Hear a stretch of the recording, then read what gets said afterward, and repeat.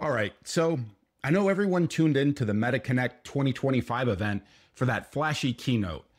But here's the truth. The biggest announcements, they didn't actually happen there. They came at the developer conference, and I think they completely change what the Meta glasses can do. So let's dive in. Now, this was the moment literally everything changed. Today, we're announcing a way to do just that. We'll soon be releasing the Meta Wearables Device Access Toolkit, an SDK for iOS and Android applications that enables developers to extend their mobile apps to glasses. By integrating a few lines of code into your app, you can build experiences that access the microphones, speakers, camera, and certain tap gestures on our AI glasses. These experiences live in your app's code, but they extend to glasses. To show you just how interesting this could be, imagine a gardening app where I can put on my glasses in the morning, walk out to my garden, and have an ongoing hands-free conversation with an AI-powered gardening expert that knows my region and the weather and what I've planted, knows what tools and fertilizer I have in the shed, and was with me when I planted everything last week.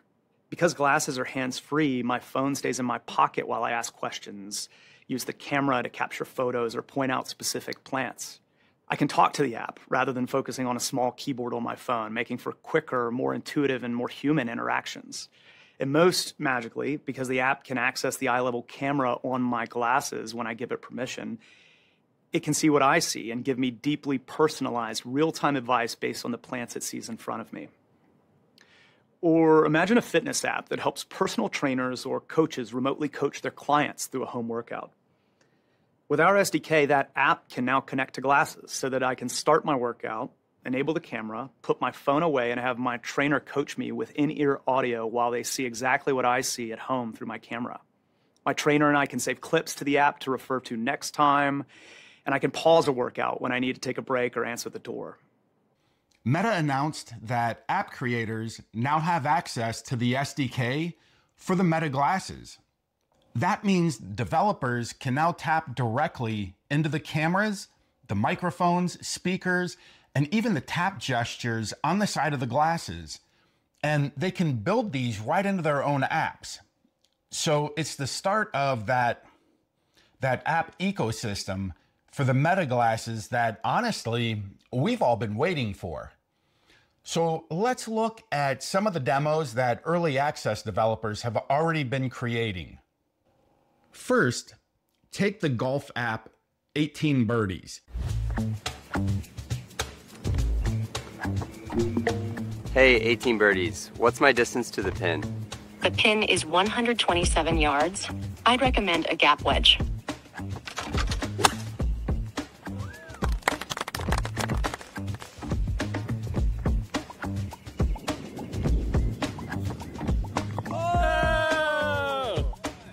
Guys, let's get a photo. Hey, 18 Birdies, take a photo. Check it out. Oh, that's sick.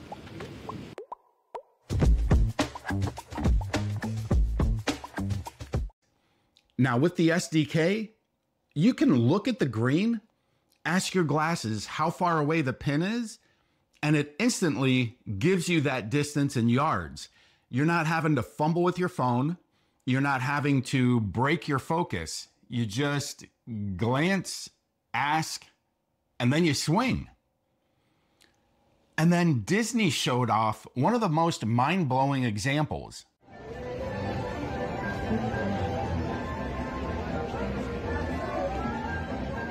What's that? How can I ride it?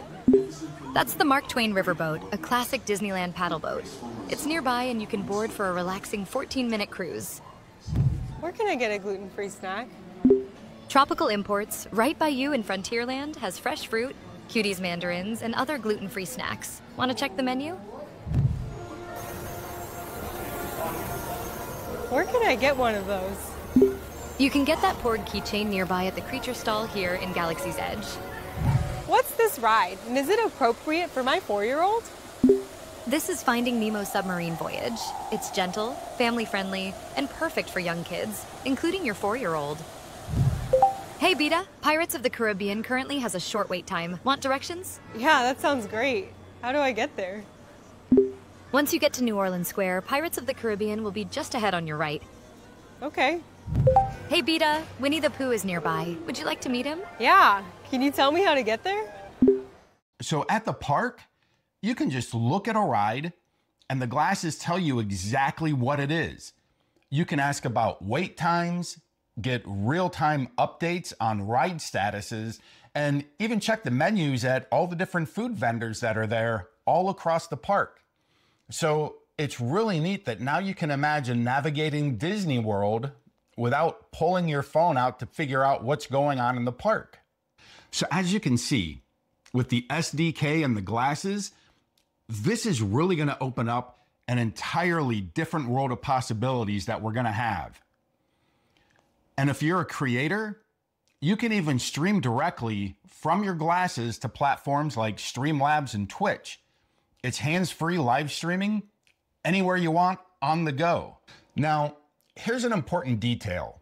There's not going to be a separate app store just for the glasses. Instead, developers can integrate these SDK features into the apps you already use on both iOS and Android. But here's where I think Meta could take it a step further. Imagine if the Meta AI app had a Discover Apps feature, a single place where you could browse and find all the apps that you're able to connect to your glasses. They've already got something sort of like that with the apps connection, but it's buried deep in the settings menus. And to be honest, I really think that this needs to be pulled out and featured in a place that's easy to see in the Meta AI app. That would make the adoption so much easier, and it's gonna keep everything in one place so you can discover features that you didn't even know existed through the apps that are integrated now. So before we wrap up, I do want to make one thing clear. Based on all the information available, this first release of the SDK is not going to give developers access to the display inside the new Meta Ray-Ban display glasses. They'll be able to use the cameras, the microphones, and the speakers, but they won't be able to send visuals or different overlays into the lenses. At least not yet. Meta did say in the developer conference that the display and the SDK for the display are a key area they're exploring for future updates, but it's just not going to be part of version 1. And the same goes for the new Meta Neural Band gestures. Those won't be supported in the initial SDK either. So more than likely, they're going to be taking all the data from this first SDK and seeing how they can improve on it before releasing an SDK that'll work with both the display and the neural wristband. I can't imagine that this would come any earlier than the end of 2026. So while developers can start building amazing audio and camera-based experiences right away, the real AR-style visual apps, they're going to have to wait for a future update. They're also going to roll out to the previous generation of Meta AI glasses, which means that if you already own a pair, you're still going to benefit from the wave of developer-created apps and experiences. So the glasses that you have right now, honestly, are about to get way better. We just have to wait a little bit for the developers to implement the new features into their apps. So interestingly, while most people were focused on the Keynote hardware reveals, the developer conference quietly set the stage for the future of their smart glasses. Now, I want to know what you think. Which of the use cases we just saw excites you the most? Do you think it's the golf app, the Disney park experience, the streaming, or maybe even the fitness coaching?